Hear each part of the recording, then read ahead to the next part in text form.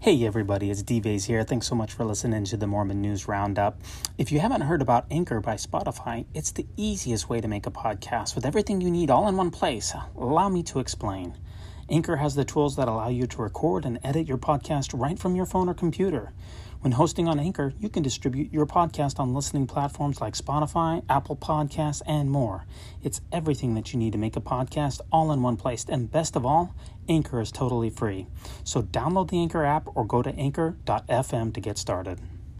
Ladies and gentlemen, kicking off the first stop on his world tour, our new president and prophet, Russell M. Nelson. You say you want some revelation. Well, here you go. It's gonna blow your freaking mind. Hey, welcome back, brothers and sisters. We are here with the weekly Mormon News Roundup, where Dives and Al ruminate on the great and spacious beehive. We've got a really exciting episode this week. A lot of big news in Mormondom for August 22nd, 2022. This will be episode 21 for us. We have a visitor with us today. Professor John Turner is joining the show, and we're going to be going over some of the continued fallout from the church sex abuse scandal. The church is also trying to avoid tax liabilities and venture capitalism, and a judge has tossed out the $250 million church Boy Scout settlement, and we're going to give you an update on that, and what President Russell M. Nelson can learn from Victoria's Secret. So this will be an exciting show. We're excited for it. I do want to give you a little bit of a trigger warning. We'll be discussing child abuse and sexual assault, but we won't go into too many details, so we're going to keep it pretty light. Yeah, tremendous. Dr. John Turner, he's joining the program this week, and he writes, teaches, and speaks about the place of religion in American history. He's a professor of religious studies at George Mason University in Fairfax, Virginia, and he's the author of Brigham Young, Pioneer Prophet. Dr. Turner, welcome to the Mormon News Roundup. Thanks for having me. Glad to be with you guys. Great. Hey, what should we call you, by the way? Well, John is totally acceptable. I've been called many worse things than that. All right, John, it is. That sounds great. Glad to have you, John. So much of your scholarly works revolve around Mormonism, and what makes the followers of Joseph Smith Jr. so interesting to you? Because you're a Presbyterian yourself, right? That is correct. Yeah, I guess I'll try to give you the shortish version. Okay. I think if you're a historian of religion in the United States, it's somewhat hard not to at least get a little bit interested in the Mormon story. The 19th century story is just so remarkable in terms of, prophets, persecution, polygamy, exodus, conflict between church leaders in Utah and the U.S. government, settlement of the West. I really mostly know about the church in the 19th century, but I do find contemporary Mormonism fascinating as well. Yeah, that westward movement is certainly an exciting story, and also the lead up to that. When I say the westward movement, I should say everything from the church forming in Palmyra and then going all the way to Utah. So I agree with you. Very compelling story to be had there. Yeah, John, my daughter currently attends George Mason University, so go Patriots. And, can you tell us about the religious studies program at GMU that you oversee? Sure. I mean, oversee is sort of a light word, I guess. I don't know. It's a sort of standard religious studies department at a public secular university, which I think is, at George Mason, it's a great place to study religion. Every university in the country talks so much about how much they value diversity, but I think we actually have a ton of diversity in all sorts of ways at George Mason. We have a pretty large Muslim student population. We have large populations of a lot of other immigrant groups in the DC region. And one of the great things about religious studies is, you can find a common ground for people of all sorts of different backgrounds to discuss, fascinating aspects of religion, texts, ritual, history. And, sometimes, I think people have this idea that people from different backgrounds are just going to endlessly fight over this kind of stuff. But my experiences in the classroom, it's actually there are ways to find, to form a community that can talk about those kinds of things together.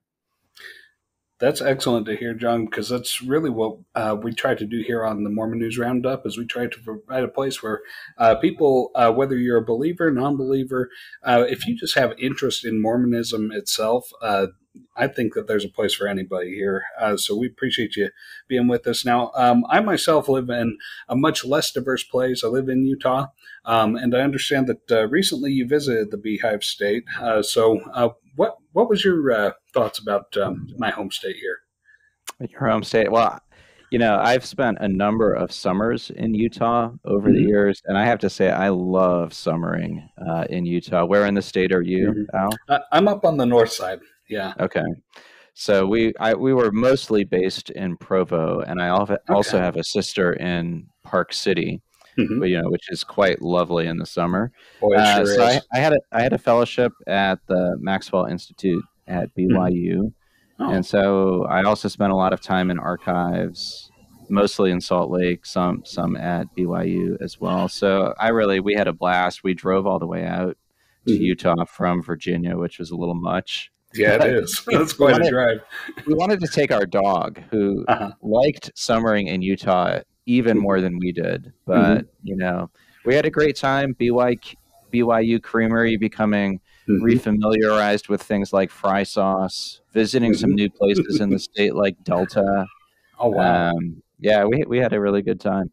Yeah, for sure. I've never been to Delta myself, but my wife and I would keep talking about heading down there and visiting Topaz Mountain to see that. So, yeah, I'm glad that you enjoyed your time here in the Beehive State. And this is certainly exciting to talk to somebody that, from such a diverse place as George Mason University and Washington, D.C. itself. So we're certainly glad to have you here. What current or future projects do you have planned here, John? I'm working on a biography of Joseph Smith. You've probably heard of him. Once upon a time. So that's occupying me. It's, he didn't live as long as Brigham Young, so in theory it should be easier, but it's not easy. He's a tough nut to crack. Yeah, they really crammed a lot of life into his short lifespan that was ended very tragically, very early. I think he was probably as surprised as anybody when he didn't make it out of Carthage. So, yeah, excellent project. Yeah, well, we'll be looking forward to reading that, John. I just have a couple last questions for you. I've taught at a number of institutions of higher education, including BYU, University of Utah, and several others. So I've actually never taught a religion course in higher education, but I was LDS Sunday school president, though. So I do have a personal question for you, and I know we discussed this just a little bit once before. What's standing in the way of me teaching the Intro to Mormonism course at GMU? I guess me. But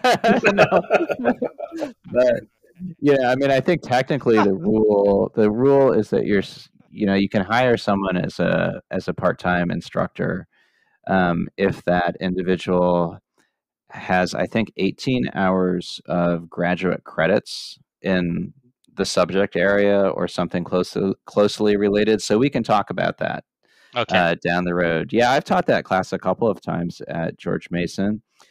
Honestly, it's there's certain courses that you have a sort of a large natural constituency for on campus. So we've needed to attract more students to that course. So particularly if you could bring, 15 students along with you, that would make it a lot easier. Wow. Well, that's a tall order, but at least you're telling me that there's a chance. There's always hope. Okay, that's great. That's a lot better chance than I've got. I doubt they'd even let me on to James Mason University, where basically all they do is teach you how to talk like Sir James Mason. That's a really poor joke there. Way to go, Al. I'm not familiar with that one. I've heard of James Madison University, but not James Mason University. James Mason, he was this actor from the mid-1900s. He played Captain Nemo in 20,000 Leagues Under the Sea. Okay, this is a very advanced. This is an extremely advanced joke here. Yeah, exactly. Okay. This was I was reaching way too far there. Okay, all right, we got it. Yeah.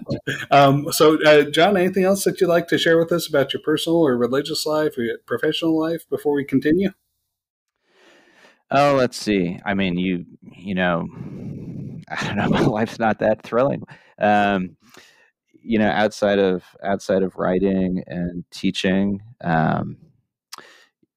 yeah, I mean, we belong to a local Presbyterian church. I grew up Presbyterian. The Presbyterian church, or at least the largest branch of, has declined precipitously over my lifetime. So it's possible that by the time I get to the end of my life, I will be the last remaining Presbyterian in the United States. Wow. You never know. It's actually kind of funny if you think back in the early 1800s. Yeah. You think of early Mormonism, such this tiny religious minority in the United States, and there were lots of these well-established Protestant denominations like the Presbyterians. And I think today in the U.S. there are probably 4 times as many Latter-day Saints as Presbyterians. So it's interesting how things change over time. Oh, there's like 8 million Mormons in the United States. How many Presbyterians? Probably if you added up all of the different, Protestants are great at schisms. So if you added them all up, I don't know, 2 million at the most, I'd say. Okay. Well, we're honored to have you on the program, and we're really grateful that you're here, and we're gonna jump right into our first article here, which is from BYU Official Updates, and this really was making the rounds here. We'll share these links in the show notes, by the way. And we're on, by the way, MormonNewsRoundup.org. We have a website, www.mormonnewsroundup.org, or you can send us an email to kolob@mormonnewsroundup.org. That's KOLOB at mormonnewsroundup.org. And this is the BYU official updates. And Al, can you read this tweet out? This was on August 19, 2022, 3:41 p.m. This is really taking Twitter by a storm. Yeah, let me pull this up real quick. Okay, so it says BYU updates the honor code to allow LGBT plus students to make limited romantic eye contact with each other once per semester. Oh, it's about time. I know. It doesn't say if they've designated a particular day or time when they can do it, but it does say that they're allowed to now. I would hope that it would be during the weekly devotional. That seems like the best time to do it. The people are saying that God truly answers prayers, and that Jillian Orr and Matt Easton are absolutely thrilled over this. But this, of course, this is the parody account. This is at BYU Parody, and this is our Mormon joke of the week here. This is just a parody account, but it's hilarious to see some of the replies, because some people don't see this parody account. It looks so much like the official account that some people can't tell the difference, and so you see all these comments on there that people say, "Oh, this is an answer to my prayers, and I can't believe this wasn't true." And it's just, it's so funny. So if you want to get a kick out there, go ahead and follow at BYU Parody, because they have a lot of hilarious takes out there. So that is our Mormon joke of the week. Now on Anchor, John, we have a poll that goes along with every one of our podcasts. This is episode number 21, and we have a kind of an unusual Mormon News Roundup poll this week that we'd like you to take, and also our listeners out there, if you'll head on over to Anchor and participate in this poll. The poll is: what is the most important LDS related news story in the last few years? Speaking of maybe the last 4 or 5 years. So we want to get your opinion on this, John. And then also, Al, I want to know what you think is the most important article. And did I get the correct articles, or did I leave something out? Let's find out. What's answer number 1, Al? Okay, number 1 is the Ensign Peak from 2019 IRS whistleblower complaint highlighting a secretive $100 billion investment fund. Ooh, that was big breaking news. I had a Elder Bednar moment there. Yeah, you did have an Elder Bednar. Switching the bees, the 100 million versus the 100 billion. Yeah, when Elder Bednar did the National Press Club briefing back in May of 22 out here in Washington, D.C., John, he slipped and said that it was only a $100 million investment fund, but the Deseret News corrected that to a $100 billion fund. So is that the number 1, or is it number 2? Number 2, policy of exclusion. This was a big one back in 2015, the policy barring children of gay parents from full church participation. I know that one caused a lot of upheaval. Yeah, it did. It caused a lot of news. That was a big story at the time. Of course, that's been repealed. For the most part, it's been repealed. Yeah. Or is it number 3?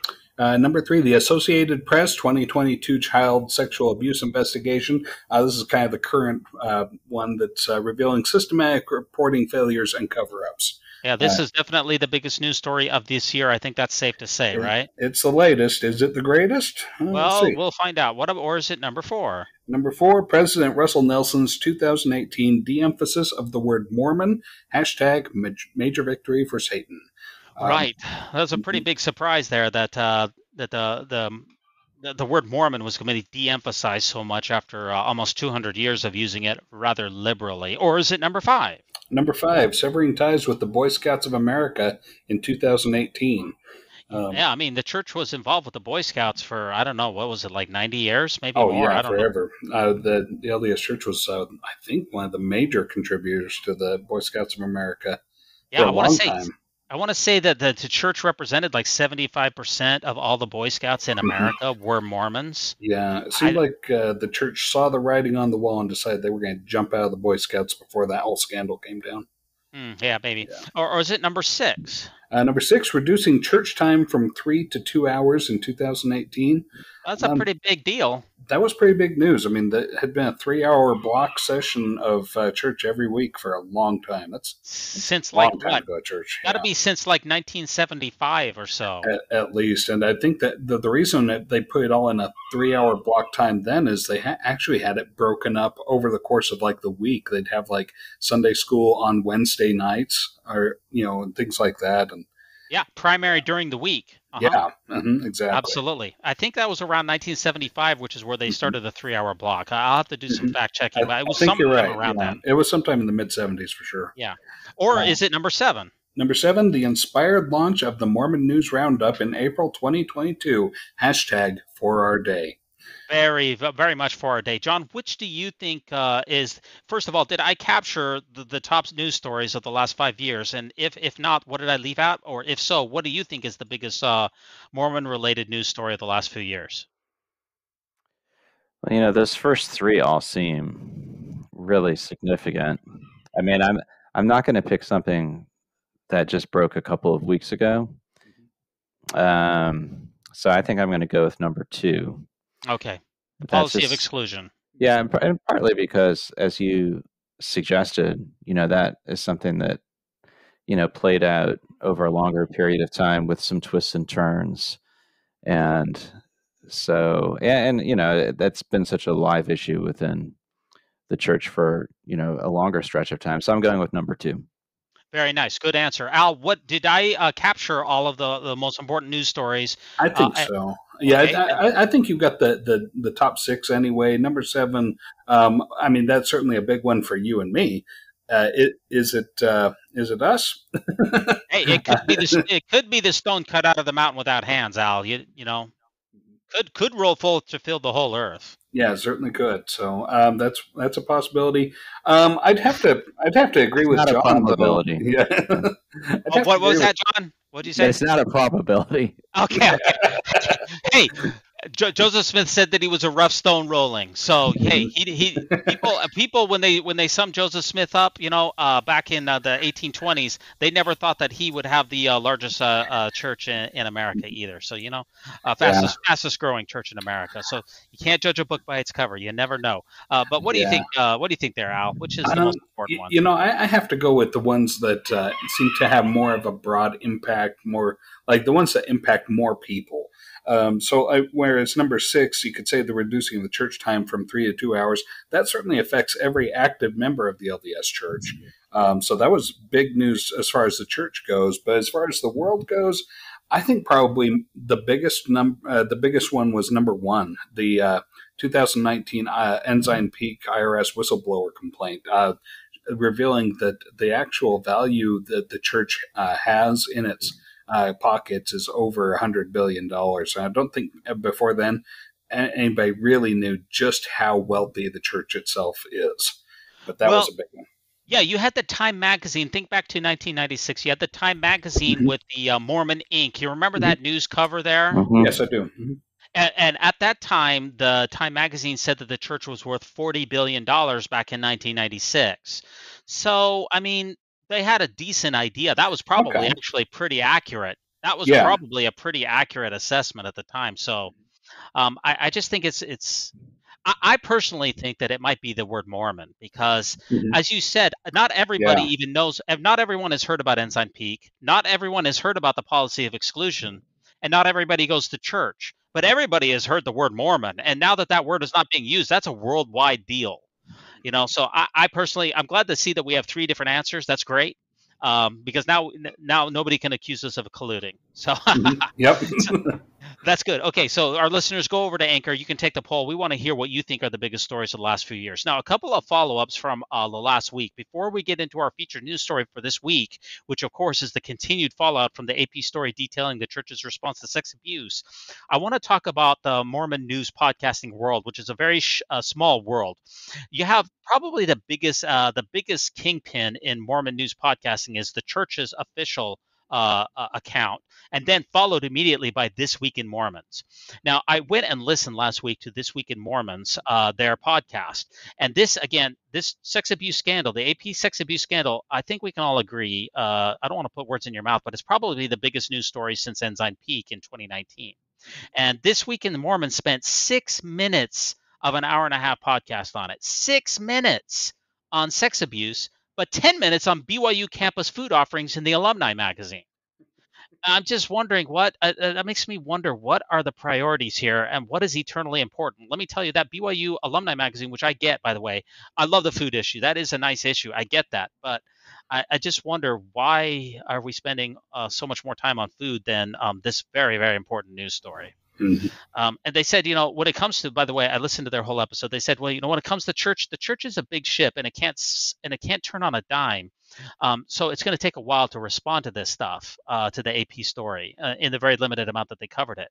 And honestly, I think that statement would be a lot more applicable to Islam, which basically has no hierarchy, or maybe more true of Christianity in general, which is very diverse and really, really hard to wrangle. I mean, if Yeah. Joel Osteen, if he makes a pronouncement or some Islamic cleric issues a fatwa, those can be ignored. But if Russell M. Nelson says we're all going back to Missouri to reclaim Zion, you're going to see some serious movement. hmm You know what I mean? Yeah, very, very organized, very centralized power structure in the LDS Church compared to these other religions.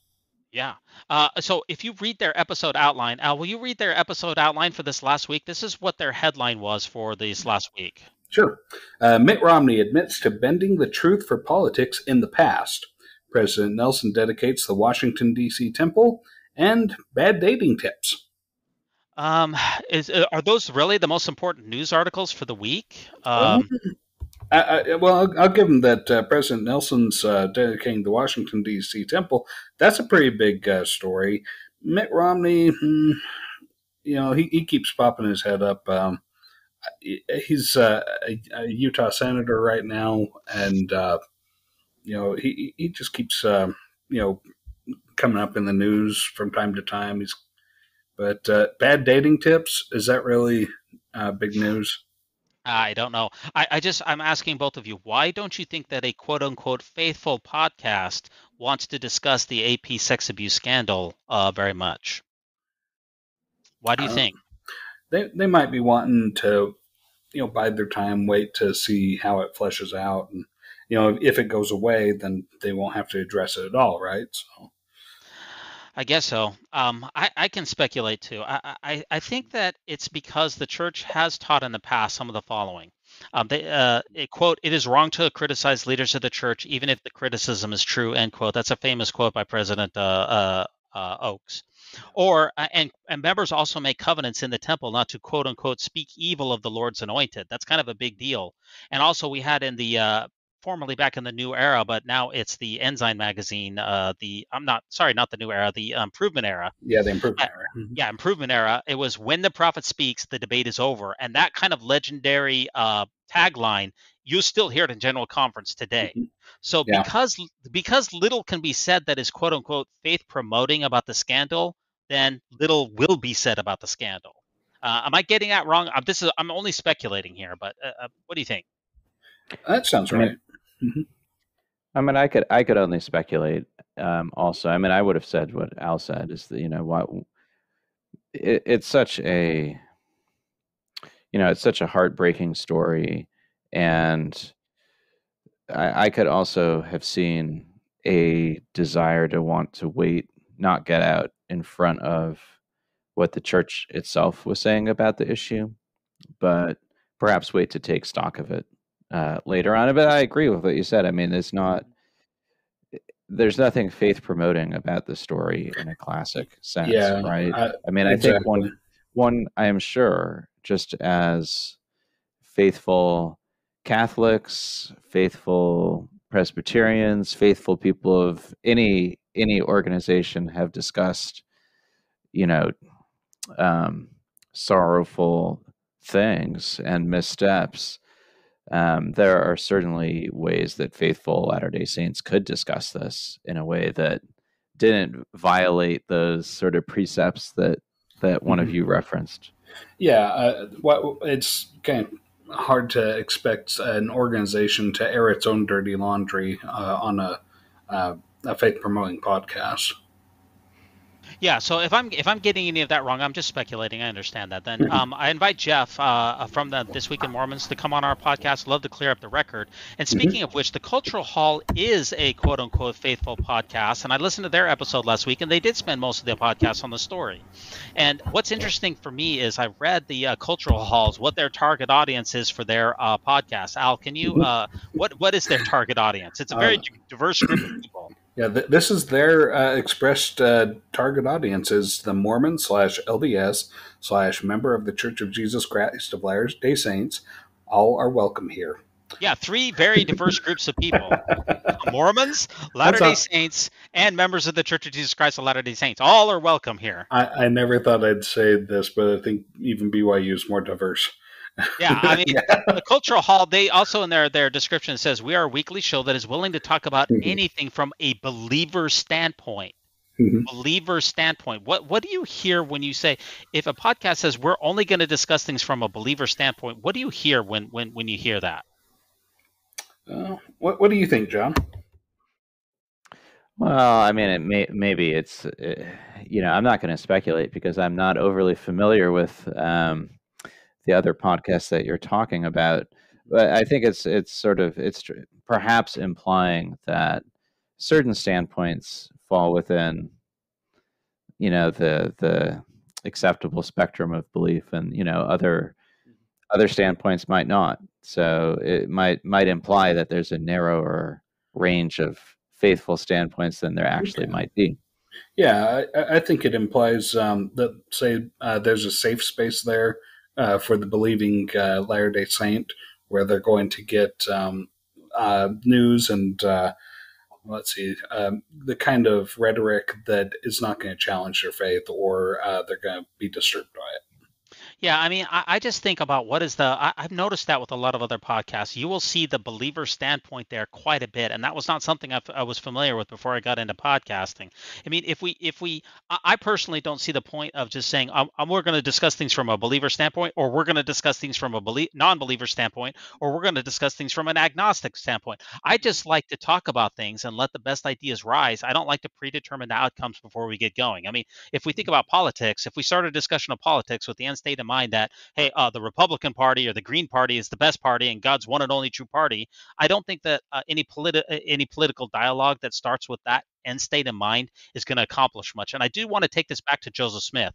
Think back to Joseph Smith. When he was searching for the truth as a young man, he didn't narrow himself to one school of thinking. You remember, he said he was partial to the Methodist sect, but some of his family, including his mother, joined the Presbyterians. They're in good company, right, John? They are, but the canonical history does not come down very favorably on my Presbyterians. That's true. I have a thick skin. I can take it. I'm glad you do, because he said some very unfavorable things. Joseph Smith did. We don't have time to get into those, but I mean, he patronized a variety of different preachers and churches. And Joseph Smith Sr. was a universalist. He engaged in a wide scope of religious thought. Now, if he had just stayed with the narrow believers-only standpoint mentality, he never would have formed a transformative religion. So, I mean, if Joseph Smith had been alive when podcasting were around, and he only listened to quote-unquote orthodox podcasts of the day, there'd be no restoration. You know what I mean? So anyway, if I get any of that wrong, I invite the Cultural Hall or This Week in Mormons to come on this podcasting world. The Mormon news podcasting world is super tiny, so we'd love to reach out to them. I have emailed all of them: the Mormon News Roundup, the Mormon News Report, This Week in Mormons, and the Cultural Hall. Haven't heard back from them, but I'm not gonna stop trying. Now, our first news article of the week here. Now, that was all preamble. We're jumping into the first news article, and this is a big article. When this first came across, this is Mormon Church avoids tax. Mormon Church avoids tax on huge Israeli tax gains, and this is from the Globes, and it was published on the 15th of August by Shay Asperill. When I came across this, I didn't think it was necessarily newsworthy until I read through the whole thing, and it is really eye-opening. So let me give you a quick summary of what's in here. Inside of Ensign Peak, which is the church's investment arm, which is somewhere in the realm of about $150 billion, according to the Widow's Mite report. Inside of that, you have what is called Marshfield Advisors. It's one unit of the Ensign Peak Advisors, and it has a tax exemption in the U.S. and has avoided taxes in Israel too. So what Ensign Peak does is they invest the church's surplus money basically through 15 subsidiary companies, 2 of which do venture capitalism, which is not something I was aware of. I mean, I guess I could have been ignorant. But one of these LDS Church companies, Marshfield, invested $70 million in the Israeli tech company IronSource. Now, IronSource now is worth $4.4 billion, so the church owns like 3% of it, of IronSource, and they made over $100 million on the investment. Now, the church is not wanting to pay any taxes both in the United States and in Israel, because those are capital gains taxes, right? So that's the question I have for both of you. Should the church be paying those capital gains taxes on those profits, which would be tens of millions of dollars? I have to say yes. What about you, John? What do you think? I mean, I read the article. I'm just going to say that international tax law is way above my pay grade. I think maybe what you're really getting at is, in general, should Ensign Peak be tax exempt? I mean, if they have to pay the tax under Israeli law, then I'm sure in the end of the day they're going to pay the tax. I have to say that when the Ensign Peak story broke several years ago, I mean, I don't feel outraged about a lot of things, and I didn't feel outraged about it. I mean, I think in general, tax exempt laws in the U.S. are super liberal. All sorts of groups maintain tax exempt status for things that I don't particularly think need to be tax exempt. And, I wouldn't generally be happier if the U.S. government had an extra $25 billion as opposed to the LDS Church. So, but yeah. The real answer to your question, I'd have to leave to the tax experts. Mm-hmm. I guess my opinion with regards to tax exempt status with churches is, I think they ought to be kind of the same on as it is on with your average citizen. That if you can prove that you're using the money that's being brought in for charitable purposes or to benefit the community, then absolutely, let's make it exempt from taxes. But if you can't prove that money that's being brought in is going to charitable purposes, then why should anybody be exempt from taxes? Is my opinion. Right. I mean, Ensign Peak is a 501(c). So when you have a 501(c), you're allowed to be tax exempt under certain circumstances. And especially with churches and the LDS Church in particular, and Ensign Peak, it says that we're going to be doing charitable or educational or humanitarian or other things. That's the reason that we are allowed to be tax exempt, is because we have a purpose and a mission. And what the whistleblower leak with Lars Nielsen said is that the Ensign Peak is not doing those things which are in accordance with its own charter. That's why it shouldn't be tax exempt. So, I mean, this reveals to me, this particular article reveals the genius of Ensign Peak, which I didn't realize before. It's when Warren Buffett or Mark Cuban or Silicon Valley venture capitalism, or even Mitt Romney when he was at Bain Capital, for instance, when they invest in a company, they all pay capital gains taxes on those profits. But the LDS Church, they do venture capitalism and they're exempt. So they don't have to. And they've got to be one of the only venture capitalists in the United States. I'm not an expert on this, I get that, who doesn't have to pay those taxes on those capital gains. And so it's like an unfair playing field. It is, but I imagine that other, I understand what Al's saying about the lack of disbursements. Just in terms of the unfair playing field, though, I mean, other religious institutions do this just on a smaller scale. And it's not as if the information has not been handed over to the IRS. And in general, the IRS, I think, is fairly leery to go after religious groups on tax exempt status. And I certainly haven't heard any rumblings that the IRS is preparing to, take legal action against the church. I'd be very surprised if it did in the end.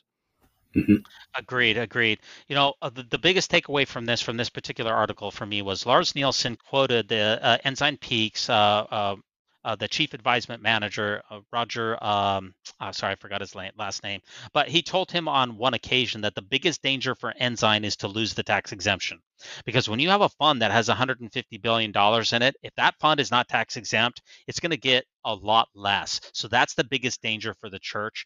And I just thought it was a very interesting article. Really opens up the information about Ensign Peak. The last thing I want to say is those 15 subsidiary companies inside of Ensign Peak, each one of them has a specific goal in mind, and they're all siloed so that they don't necessarily see what each other is doing. Lars Nielsen, he managed the $880 million, I can't remember which exactly he was in, but those 15 companies, one of them does commercial real estate investment. A couple of them do venture capitalism. One of them is in U.S. bonds, U.S. stocks. Another is in international stocks. Another one's in bonds. They're all, so another one's in securities. Another one's in, insurance, whatever it is. They all have their own particular, all have their own particular focus. So we're learning more and more about Ensign Peak, and I find it to be fascinating. Hopefully our listeners do as well. Anything else on this article, gentlemen, before we go on to the second article? No, it was a big one, though. Yeah. This podcast is brought to you by our friends over at Signature Books, www.signaturebooks.com. We invite you to check out their latest book written by Romney Burke, which is entitled Susie Young Gates, Daughter of Mormonism. Brigham Young had over 50 wives and 56 children, but none has better name recognition than daughter Susie Young Gates. She lived from 1856 and died in 1933. Yet she, like so many women of Mormonism's past, has remained a mystery to most church members. In Susie Young Gates, Romney Burke, the author, paints a portrait of a strong woman who rose to prominence within the church, fought for the rights of women throughout the country, yet dealt with personal trials and her share of heartbreak. All right, so next one, we're going to jump over to the Salt Lake Tribune by David Noyes, August 18th, 2022. The latest from Mormon land, church may have to up its ante to settle the Boy Scout abuse cases. So, what we found is that the judge in the case where we talked last week about the churches trying to get the $250 million that it pledged to cover the whole settlement, that they would never have to pay anything more, including if there was other cases that arose. And the judge threw that out and said, no, we're going to have to do better than that. Which it seems like the church tried to get out ahead of it. I was a little surprised when the church went as early as it did in this case, because I think that this case was maybe 6 months old at this point that they broke, and the church came right out and said, okay, $250 million. That's what we're putting on the table. We're gonna do that offer. And a lot of people applauded it. Said, "Wow, this is." In fact, I think when we reported on this podcast, we applauded it and said, "Hey, good for the church for being willing to come out and pay what's owed." But it seems like the judges said there may be more owed than just $250 million. And that doesn't necessarily include all the insurance that would have to pay out as well. But yeah, this is kind of a big article itself there. That so far there's at least 80,000 plus victims that they're aware of. So this is a big one. Yeah, so the church pledged that $250 million payment plus insurance. So the church's total pledged to these victims was somewhere in the neighborhood of $1 billion. And the total settlement is about $2.3 billion. Well, what this judge is saying from my reading of it, it says the Boy Scouts of America has declared bankruptcy. Well, part of their declaring bankruptcy is they said, well, the Church of Jesus Christ of Latter-day Saints is going to give us $250 million plus some insurance money to help settle these abuses. Well, the judge in this case is saying, well, Boy Scouts of America, we're not going to let you have your bankruptcy because we don't think that the $250 million that the church has pledged is going to be enough. And so the churches maybe has to come back to the table and say, we're going to bring some more. So maybe the church, when it very first came out, came up with a lowball offer of $250 million, hoping that would go through. And it looks like it very well could be more. Any thoughts on this article, John? Well, I don't have any. I mean, in general, this is, I mean, the whole case is a heartbreaking subject, right? I mean, you start talking about statistics of, 1,125 abuse victims for $250 million. Obviously, judges can put a price tag on that kind of thing. I can't say that each of those claims should be 30,000 or 60,000 or 100,000. Each one of them, at least potentially represents, a truly heartbreaking situation. And, I don't know what constitutes doing right in that situation, except a heartfelt apology and doing as much as, you can sort of reasonably do to make amends. Yeah, and what's interesting also that this article points out is that the group of Boy Scout America insurers are also going to appeal the sexual abuse settlement. So the insurers, which is some of the biggest insurers in the country, we're talking about these are the insurers that backstop the Methodist Church, the LDS Church, and some of these other churches and other I don't know, all the Boy Scout troops out there, they had insurers. And so those insurers now are also kicking at the pricks and saying, well, we don't want to come up with the amount of money that we don't want to get to the $2.3 billion settlement. So the churches maybe not having 250 might not be enough. The insurers are balking. I mean, this thing is going to take a long time to get through. And some of these abuse victims, I mean, have been waiting for decades. Yeah. Mm-hmm. And what's unusual about this is the Boy Scouts of America also agreed to pay the sex abuse victims without regard to the state's statute of limitations. Some states have a statute of limitations on this child sex abuse. Usually they're somewhat generous. They could be 20, 30 years. But some of them have the. I'm sorry, I'm not being very lucid, but some of these states have laws on the books that say that a settlement like this can't work if it's more than 30 years old. Some of these states now are coming and saying, well, we need to pass legislation that is going to make it so that we can receive the full amount of this settlement when it finally goes through. So, I mean, this is a big case that is going to take a really long time. It's going to be really messy. Yeah. When it first broke, I never thought we'd be sitting here saying a few months later that, the church actually lowballed an offer with $250 million. Wow. But sounds like, I mean, $250 million, that's a huge payout. But that's also a huge pool of victims when you're talking about 80,000 plus victims. And, John's right. There's various degrees of severity. I mean, some kids, they just, had a scout leader that asked them to take their pants down in front of them. Others were, brutalized over a long period of time. And so the court is going to look at each of these cases and then award penalties accordingly. So, yeah. Our hearts go out to the victims for everyone who's involved with this, and we hope that this will be speedily resolved, and that anyone who was affected negatively in this capacity will receive the proper compensation that they deserve. Absolutely. And that does take us into our featured news article of the week, which is on somewhat of a related topic, which is we had the Boy Scout sex abuse settlement, and now we also have the AP story, which we're still having the fallout from the story. I mean, it brings us no delight to continue to talk about this. We cover on this podcast, wherever the news takes us, that's where the news takes us, and the news is still really hot on this item. I mean, it's still really, really, it's a hot stove for people, even several weeks later. Yeah, this is still the big item this week, and I think last week we reported on the church's second response to it, which was a rather weak response, and this week it's still big news. So Yeah, this is go ahead, their Debase. Yeah, August 17, 2022, from the church's official news source, the Church of Jesus Christ of Latter-day Saints, on newsroom.churchofjesuschrist.org.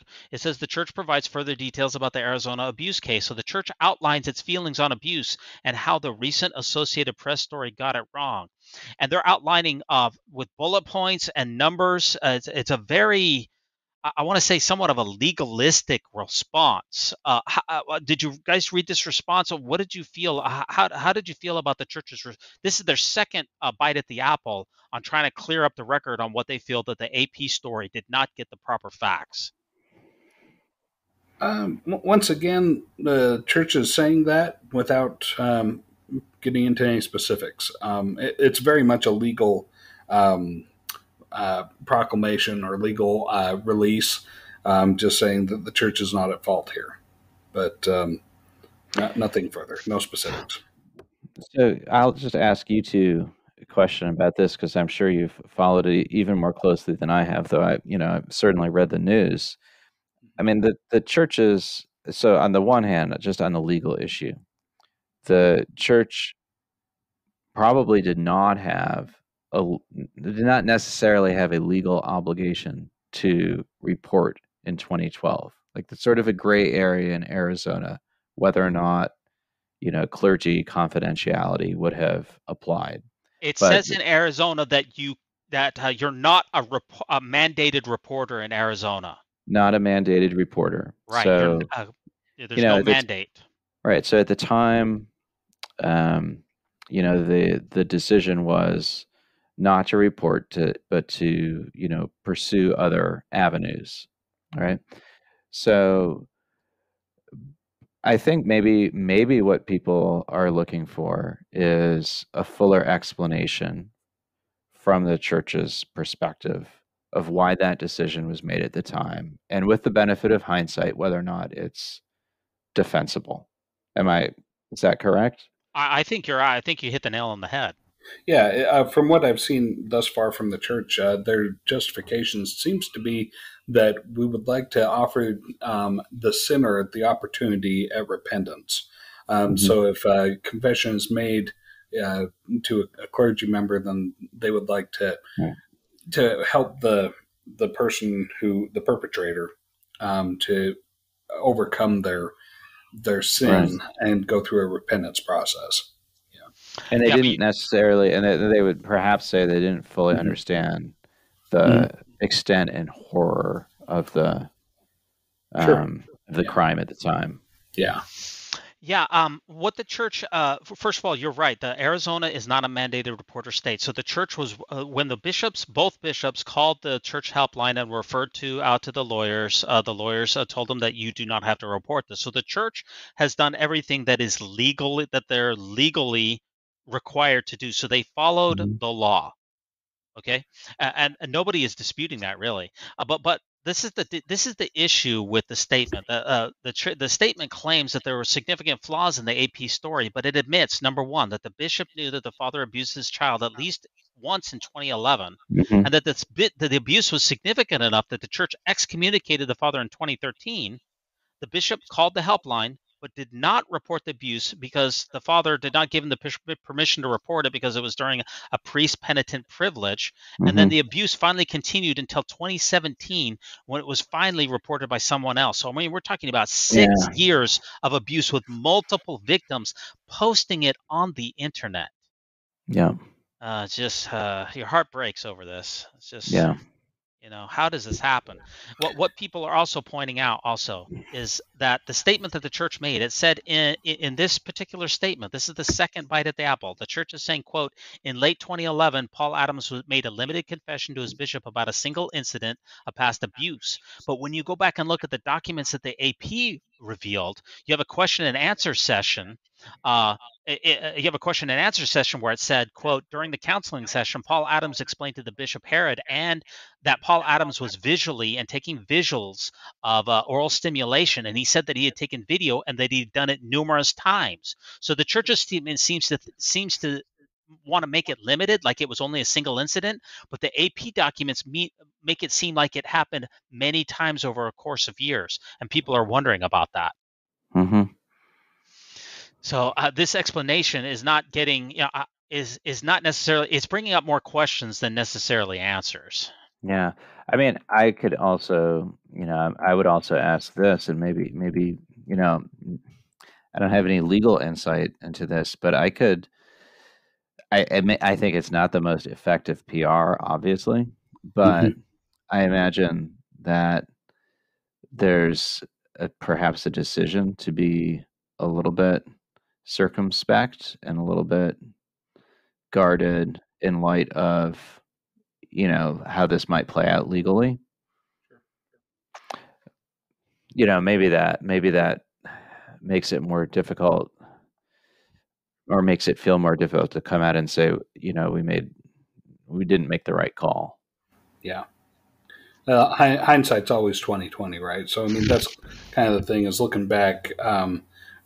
I guess that what the court has to determine is this something where, I mean, rather than looking back at what we know now compared to what was known then, would we have the expectation that if people knew what they knew at the time to make the same decisions or same choices that we would make now, looking back on it, knowing all of it? Because, of course, anybody looking back with that kind of insight and the knowledge of what happened and what led to would put a stop to it up front. But, that's us looking back. Now, the bishop at the time, did he have that much understanding? If he did, then, yeah, he certainly had that responsibility to take action. But in 2011, how would he know that this guy was going to continue to perpetrate on his first daughter, and then also perpetrate on the second daughter that hadn't even been born yet? Yeah. I mean, if I think back to the Bible, think of the parable of the Good Samaritan. I mean, you think about the priest and the Levite. Now, technically, they weren't obligated to help the victim, and they didn't consult any lawyers before, they didn't. There wasn't a consultation when the Samaritan was helping the wounded man. Just think about how Jesus would approach this. I don't think that Jesus in his parable would have people call a lawyer helpline, and I don't think that the priest and the Levite should be considering whether there was a legal obligation for them to help someone. That's a good point. Yeah, and it's a good application of the parable. Do you mind if I share a couple of tangential thoughts, please, on the issue?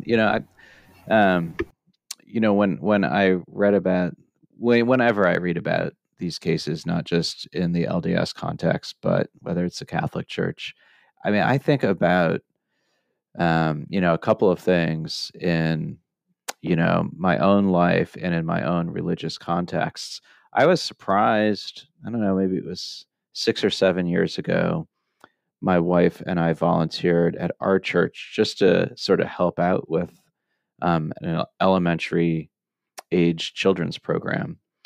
And, we had to attend a presentation by a lawyer connected with the church on issues pertaining to abuse.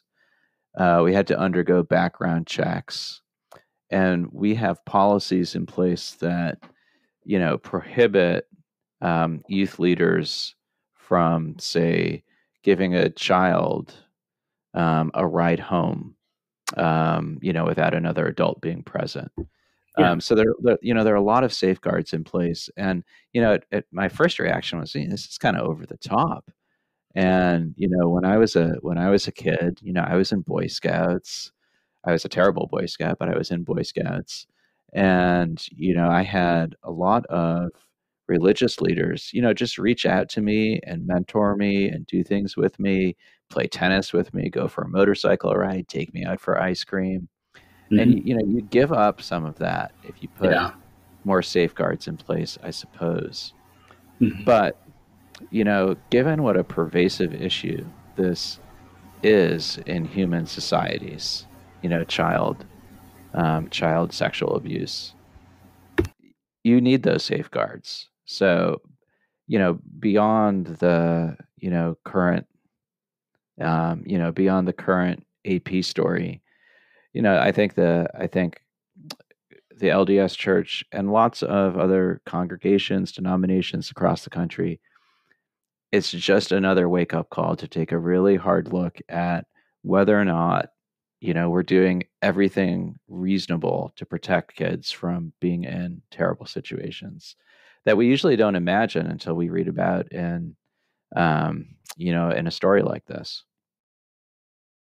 Yeah, I really appreciate that, John. And as we've discussed before, the church only does background checks on leaders in states or nations in which it is required by law. If your state does not require a background check for leaders, then the Church of Jesus Christ of Latter-day Saints will conduct no background check, and that has led to a number of problems in the past.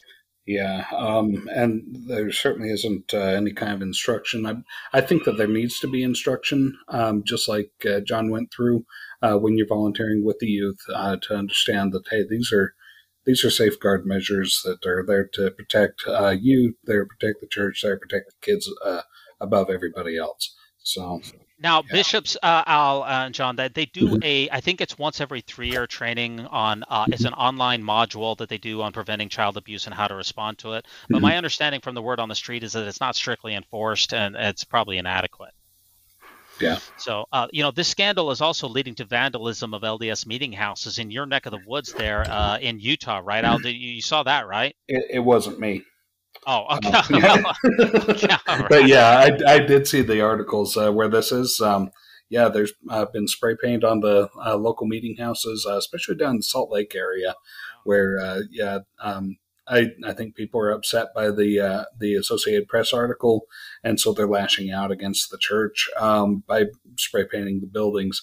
Not to say, and I don't know one way or another, but there's not been anybody that's actually come forward and said, hey, I'm spray painting this church because I suffered abuse at the hands of a church leader in here. Nobody said that. So, I think it's just people lashing out against the church just because it's frustrating, and nobody likes to hear about kids getting hurt. No.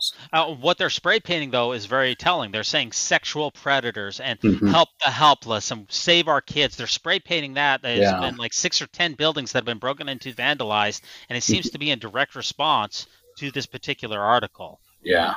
That's what the police are saying it anyway. They're saying it's quite plausible. So it's a graffiti found in Sandy and some of the other things. So it's really affecting people. In fact, they had a rally here back in Utah at the state capitol on August 19th. Group gathers to rally against Utah's clergy reporting exemption because in Utah, again, you have the priest penitent privilege. Utah bishops are not mandatory reporters of child abuse. And they're saying, hey, we want to change that. And about 300 people gathered on Friday to the Utah Capitol calling for that to be changed. Yes, they did. And hopefully something will happen with it. This is how change takes place. Is people get upset to go and enough to go and make their voice heard, and they go and do these demonstrations. And so, I think that their hearts are in the right place. I don't know if it'll happen, but we'll see what happens in the Beehive State here. Now, I believe that Governor Cox, the governor of Utah, said that he would sign a bill if it was placed on his desk requiring clergy to report. I can't find that in an article, but I read that somewhere. I don't know if that is 100% true. But John, let me ask you this question. When it comes to handling child sex abuse, what can the LDS Church learn from the Catholic Church's pre-sexual abuse scandal, specifically the one that was back in 2012 that was reported by the Boston Globe in that Boston diocese? Yeah, I mean, that's a great question. I think first of all, when that story broke, I think it was easy for me at the time to think, well, it's always easy to say, thank God I'm not like that man, right? Or thank God our church isn't like that church. Yeah, the reality is this was an issue in all churches. I don't mean every individual congregation necessarily, but I think also that, all churches perhaps could, one takeaway from that is that if you don't really lean into both transparency and appropriate repentance, it's a very faith shattering. It's a very faith shattering news, I guess I'd say, not just for Yeah. the victims, but for other congregants or members. And Yeah. it's and it's a little bit different in the sense of with the Catholic Church. It's just a long, drawn out process of diocese by diocese around the world, and sort of drip by drip, and still stories about you know um, bishops or cardinals that may have turned a blind eye to things in the past. It's very hard to thoroughly clean house on this issue. So I don't know. Those are not terribly lucid thoughts. Yeah, but I think you're right. Nobody wants to feel like they're going to a church that doesn't have those safeguards in place, or doesn't, nobody wants to feel like they're going to a church where that could happen. Right. Yeah. Yeah, and the reality is it could, in theory, happen anywhere. Anywhere. Which is Exactly. why it's so scary. And you can talk about safeguards, and you couldn't come up with absolutely perfect safeguards, right? No, exactly. And I think that's churches have to be, I think, just very, very proactive going forward. And John and Al, I think that people know that obviously that you can't. There's nothing you can do to prevent some of these situations from happening. There's no amount of background checks. There's no amount of not leaving people alone that will get absolutely everyone, because sometimes it can only just take a few seconds of being in a hallway where something horrible could happen. So I think what really upsets people is they understand that there's always a possibility that something horrific could happen, but it's the response Right. when that tragedy takes place. They say, okay, something horrible has happened. Now I expect that my church leaders are going to take swift and decisive and morally ethical behavior to hold perpetrators to account, to help the loved ones, and to make recompense, and to apologize, to repent, and ensure that this type of thing doesn't happen. And talking about the Catholic sexual abuse, where they shuffled the priests around from diocese to diocese and didn't report it. And if you look at this article where the church, they called the helpline and they said, don't report it to police. That's where it really ignites a fire in people's bellies that says, okay, that's unacceptable. Yeah, because what if it had been my kid, is what people think, right? Yeah. Of course, absolutely. Which is, honestly, that's exactly how people should react. I don't just mean in this case. Mm-hmm. And, just if you think of, almost the favorite Bible verse in the U.S. in the last 2 centuries was Jesus saying, "Let the little children come to me." I got a friend who did a study of Bible verses in American newspapers, and that was number one almost all the time. And the Book of Mormon has an amplification of it, of Jesus proactively, welcoming children to him, which is such a nice image for a church. And so, there very much is a sacred responsibility to shelter and protect children. Yeah, and the Deseret News actually dropped an article as well about this week that says that sex abuse cases often focus on the clergy reporting of the sex abuse of the penitent privilege, and they did a breakdown of the entire United States and said how many of the states is it required to report, how many of them is it optional, and then how many of them you don't report. Which, taking the church at its word here, according to the article, all 50 states in the United States have some kind of clergy penitent privilege codified into law. Now, in those laws, 7 states, only 7, make it mandatory for clergy to report child sex abuse, even when it is learned only through a religious confession. So this, according to the Deseret News, only 7 is mandated reporters, which I found to be quite shocking. And a total of 24 other states list clergy as mandatory reporters, but provided priest penitent privilege, shielding confessions from reporters. And then other 19 states do not list clergy as mandatory reporters at all. That's basically optional. So, I mean, we're seeing a wide variety of different laws that are on the books that these Latter-day Saint bishops have to navigate. I just thought that more states would make it mandatory. I guess I was just a little bit surprised. Yeah, for sure. It is surprising that you find that only 7 of them out of 50. That's a surprising number. Yeah, it is. Yeah. Well, I think part of that is just that, I would say, still respect for the Catholic sacrament of confession, Mhm. and just how strong historically that has been. Um, I think in some of the articles that you might point people to, that priests who break the seal of the confession could be themselves excommunicated. Obviously, that wouldn't be if they were in a mandatory reporting situation. But that tradition is just so strong that I think it sort of found a place in those laws. Yeah. Right, and that's a good point, John. I also think about is what is legal? Is that the bar for what is moral? Is the basic legal requirement? Is that where we're going to base our morality on? And just a little thought experiment along those lines. If it was moral not to report the abuse in Arizona, because remember, Arizona is not a mandatory reporting state, then is it also moral for a gay person to marry another gay person because it's legal, or is it moral to drink and smoke because they're legal, or where abortions are legal? That's also moral. So, I mean, That's a good what is point. our standard of morality? Is it just based upon what the lawmakers in the state say, or should, as religions, should we have a higher sense of morality of what is actually right? I think about the church's Sunday school manual. I pulled out this quote, "The laws of men deviate further and further from the laws of God, and we should also always hold fast to the laws of God," end quote. So, people are saying that the church should simply get rid of the helpline phone number and replace it with another number, 911. I mean, what is the legal and moral? Is there a difference here, or?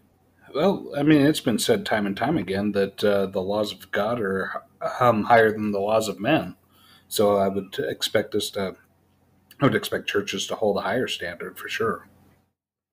Yeah, I mean, think back to John Taylor when it came to polygamy. He said that polygamy would be an eternal covenant, and we'll be ranged under the banner of heaven, and follow God's law. The laws of men mean nothing for those early church polygamists. Now, why, if the That's laws where of the the title federal came from. right, if the laws for early church leaders in polygamy, especially in the Utah period and in between the periods of 1850 to 1890, if those laws meant absolutely nothing, then why are we holding to whatever happens to be the local laws at a state level? Why are we now appealing to that and saying that that is our standard? Okay, so I just see a Yeah, dichotomy there. I mean, I would say in a way that if I think in the article that you referenced, there was some doubt raised as to whether enacting mandatory reporting laws would actually result in more reporting, because if abusers knew that they could not confess, without a certainty of being reported, they probably wouldn't, fewer would confess. So we Yeah. don't necessarily know that those laws would, in the end, reduce abuse. However, But we know it would reduce reporting, right? Yeah. well, but if reporting were mandatory, then in a sense, it would make the decision-making process much less fraught for religious communities, because I think on a human level, no matter how bad a crime might sound, if you have an individual who comes and seems extremely penitent and repentant and has every intention of not doing this again, you can see why, friends, religious leaders, they're not going to want to report. So I think the legal obligation needs to be really clear so that communities aren't faced with making those decisions. Yeah, that makes sense. When you got these people, they're approaching a confidant, someone who's close to them. their clergy member, or spouse, friend, family member. Sure, it's people are looking for a safe place to get this off their chest, and that's why confession is a sacrament to the Catholic Church. It allows you to alleviate that burden. Yeah. Yeah, and you're right. If this is just like a one time thing where I I did something that I'm not proud of. I did something that I'm ashamed of. I did something terrible. Um, but I promise to never do it again. Then maybe you can work to make that right with the victim on a personal level. But yeah, I mean, it's a difficult case for sure. This one. Yeah. Yeah, Well, and as you, I realized that everything I was saying about safeguards and so forth, they don't necessarily, they don't really apply to this case. It was within a family. not necessarily, no. But, it just always gets me thinking about the broader issue of, Yeah. how many children end up in vulnerable situations. Unfortunately, as this case shows, often within their own families, that's even more heartbreaking. I can't imagine enduring that sort of evil. Mm-hmm. Yeah, sadly, it's very true that oftentimes you find that families are some of the worst enablers for this kind of abuse. Yeah. Yeah. Yeah, that's unfortunate. And this privilege defense, the so-called priest penitent privilege, that is going to be more in the spotlight. I mean, the judge is limiting the privilege defense in this Arizona Mormon sex abuse scandal, right, Al? Yes, he is. We're jumping over to the Washington Post for this one. Michael Resendez, I believe he's the same guy that first broke with the Associated Press, first broke it August 18th of this year.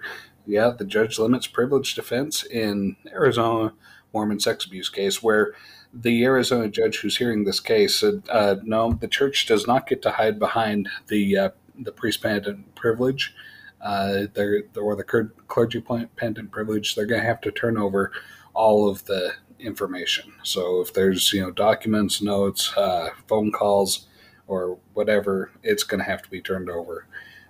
Because let's see, Judge Laura Cardinal is the one who's running this one, and she ruled on August 8th that Paul Adams waived his right to keep his confession secret when he posted the videos of himself sexually abusing his two daughters on the internet, and boasted of the abuse on social media, and confessed to federal law enforcement agents who arrested him in 2017 with no help from the church. So the judge is not impressed with the church's actions with this case. The judge is intent on seeing that the law gets everything that the law needs in order to exact justice for the victim. Yeah, I mean, the judge is saying that his acts can only be characterized as a waiver of the clergy penitent privilege.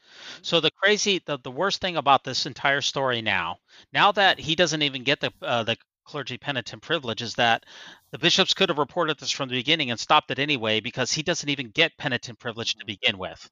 Yeah. There's no penitence when you're online posting the abuse of your kids in video format and boasting about it.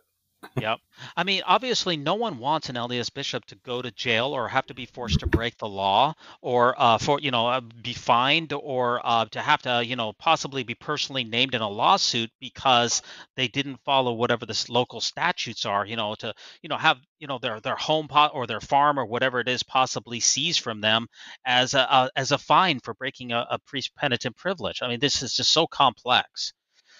It's just a horrible mess. We outlined in the last episode that John, we outlined a system that we thought that the church could enact to fix this without tinkering with priest penitent privilege, without tinkering with laws. To our listeners out there, if you're only listening to this episode, go back to our last episode, because we outlined a plan to fix this entire thing, which we're not going to go through this time because we did go through that last week. But we think that there's a way out, right, Al? Basically to sum up, the church has the resources, it has the real estate, it has the funds to be able to provide counseling and mental health and psychological help for the victims, and for the penitent as well. If you got somebody that's confessing to the bishop, keep the priest penitent privilege in effect, and get some help for that perpetrator. So. Yeah. Yeah, Now, there's options. It was a really good plan. Dives, I have to say, I have to give him the credit. He's the one that orchestrated it, and it makes sense. I did talk to a lawyer. I talked to RFM, the Radio Free Mormon, who is a lawyer. Hmm. He's a famous podcaster, John. I talked to him about this particular case for about an hour, and those were the ideas for that germinated from. We don't have time to go through that today, but for our listeners out there, go back and listen to that. By the way, you can find us on Facebook. You can find us on Twitter. Drop us a like, drop us a comment, drop us a subscription. Now, this next article here, article number 5, we have 2 articles left to go, and they are all on the same vein here. And it's from By Common Consent. Now, By Common Consent is kind of a progressive Mormon blog. And on August 16, 2022, Angela C. wrote about the psychology of the confessional. And what this blog argues is that LDS bishops do not have priest penitent privilege. And this is a very controversial article. And I just want to go over what their argument is. I'm not necessarily saying that this is a correct argument. I'm just going to go over what they are saying. So the reason that they are arguing in this article that LDS bishops do not have priest penitent privilege is for a couple of reasons. Number one, LDS, every ward has what is called a ward council. Al, what is a ward council, by the way? Okay, so a ward council is basically the leadership of the ward. Of course, there's the bishop and his 2 counselors. There's the ward clerk, but there's also the auxiliary leaders. Let's see, and this would certainly change since they've reorganized things. But there was the young men's president, the young women's president, and Relief Society, Relief Society, primary, all the auxiliaries of the church, and they meet together and they discuss what's going on with the members of their congregations, and Now, I know that that's a good sum up. I know that bishops are not supposed to bring up in these meetings personal items that they received during confessionals, but there has been a lot of stories, including myself. I've been in on ward councils myself, where things were shared that were probably done in confessionals or were very private and were brought up to the ward council as a whole. Now, I know that is technically not in accordance with the church handbook and other things, but have you ever been a part of that, Al? not personally myself, but I do know that it happens. Yeah, I'm it does aware of it. happen, and it is all too common. So that's number one: is you have a ward council where a bishop can potentially be telling other members of the auxiliaries private information, and that does happen from time to time. Number two, that's a theoretical thing. That, by the way, that ward council. But as an actuality, the disciplinary councils. So a disciplinary council, if you're a male in the church who holds the Melchizedek priesthood and you're going to be disciplined, then it needs to come before the stake high council, 12 elders, and the bishop will tell those elders what was spoken. Let's say that you went in, confessed to your bishop about something that you did. Say, I don't know, I murdered someone 15 years ago. Well, that person, you could have a disciplinary council for them in which the rest of the members of the disciplinary council will be informed as to what happened or what was confessed or what your transgression was. So that's number two of possibly breaking the priest penitent privilege. Now, number three also is called the ecclesiastical endorsement. Now, if you are an employee for the church, either working at the church headquarters or the CES, which is the seminaries or the institute system, or in any capacity working as in a paid position for the church as an employee or at BYU, you have to maintain an ecclesiastical endorsement. So when you go into your bishop, you answer certain questions to make sure that you're following church guidelines and that you have proper behaviors, and also that you believe in the proper church doctrines, that you're not an apostate. And I can tell you from working a long time for the church, I worked either part-time or full-time for the church for almost 24 years. I can tell you that if you confess something to your bishop in a confessional that makes it so that you are ineligible for an ecclesiastical endorsement, you will lose your job. So that is yet a third item in which the priest penitent privilege does not apply to an LDS bishop. And then the fourth one is that I know I'm going off on a tangent. I want to hear what you guys have to say, but this is the fourth one and the final one from the article. It says that Latter-day Saint bishops, stake presidents, branch presidents, they usually serve for terms of 5 to 7 years these days at most. That's unlike most other clergy. Catholic priests is usually for life, and many other clergies from churches are usually for long periods of time, or maybe even for life. And because bishops only serve for shorter periods of time, after they're done with their term, they can tell other people what happened. I know they can. They don't. A lot of them don't. Most of them don't. But these are just four items in which LDS bishops are far different than Catholic priests when it comes to the priest penitent privilege. So that's why I want to ask you, John. Do you feel that there's a significant difference between the confidentiality of an LDS bishop versus a Catholic priest, or are we grasping at straws here? It's a great question. I mean, obviously, there's a lot of theological difference, and there's some practical differences as well. In a statutory legal sense, most the actual language varies from state to state. I looked at some statutes, um, recently. A lot of them simply refer to a member of the clergy. Some states actually talk a little bit more about, a sacramental confession or something like that, but most states simply say a member of the clergy. So, are bishops members of the clergy? Well, yes and no, right? But they might be in a way, they might be the closest thing that the LDS Church has to clergy, even if they're temporarily clergy. Um, I would presume in court that they're commonly have been accepted as clergy. What do you know? Yeah, with regards to the like the way the clergy runs, it seems like the big difference that I see in LDS clergy versus let's say Catholic clergy or other denominational Christian clergy would be that the LDS Church doesn't pay their bishops.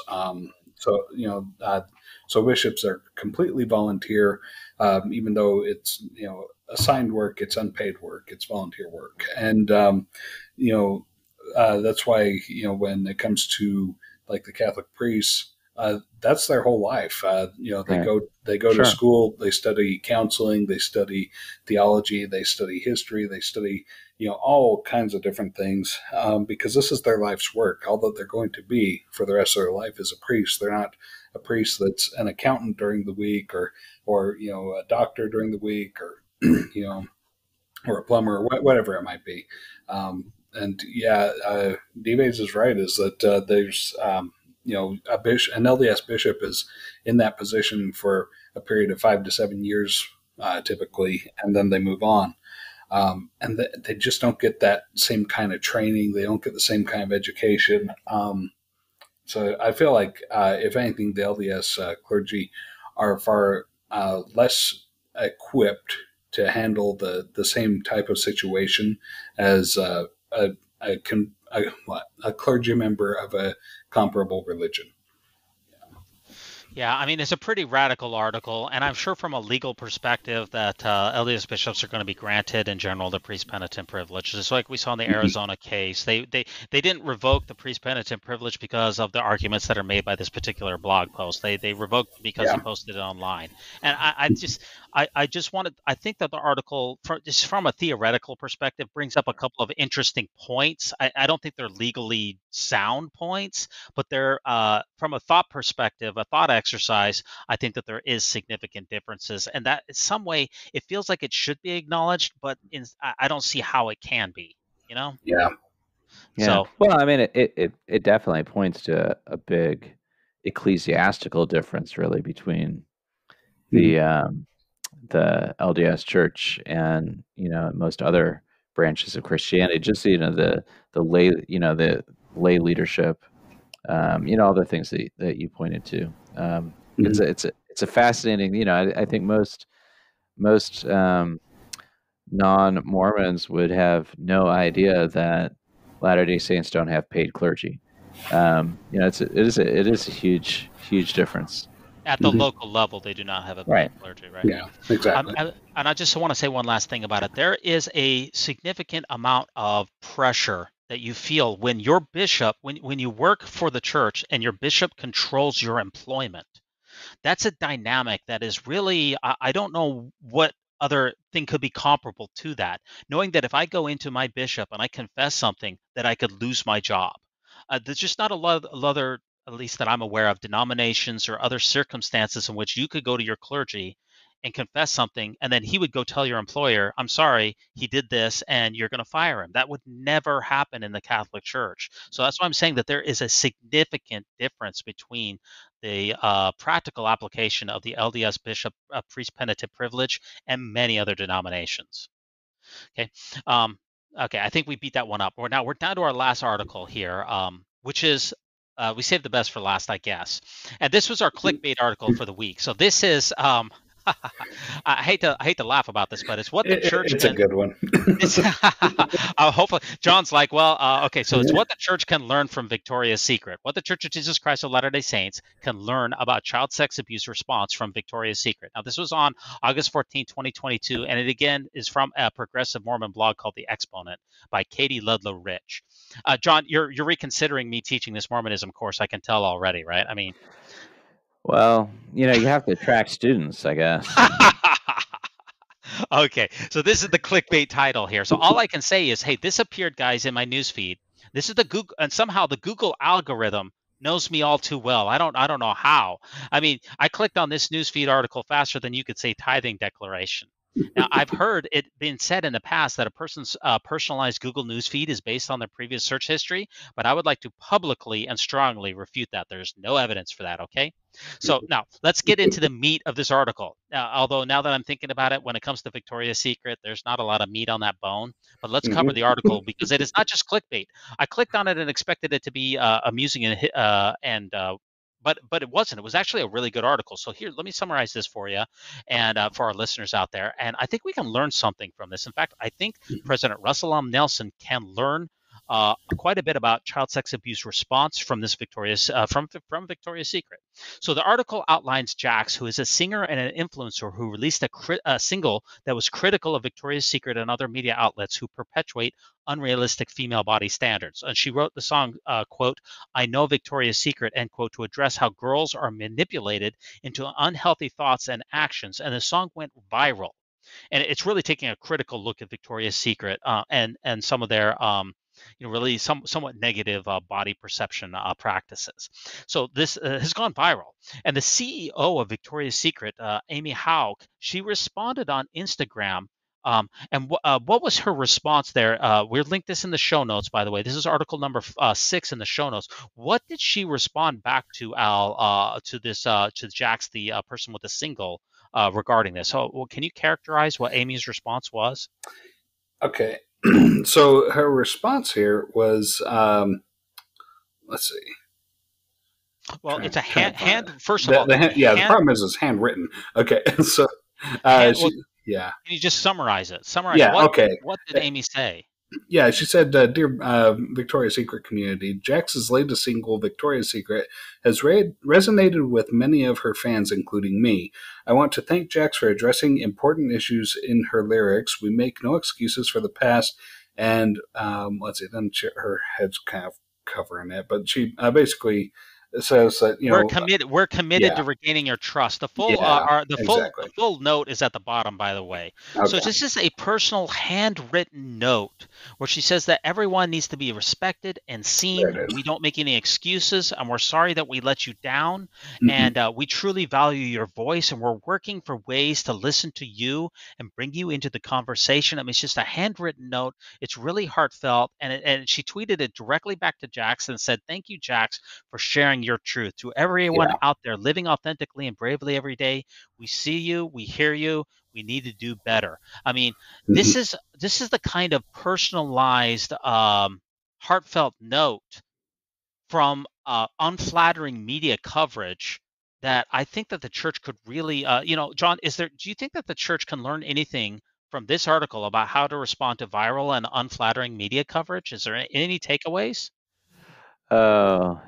Yeah, I mean, I guess just the only thing that comes to mind is this is not really in direct response to that, but just there's sort of a PR answer to your question, and there's like the moral, what's the right thing to do.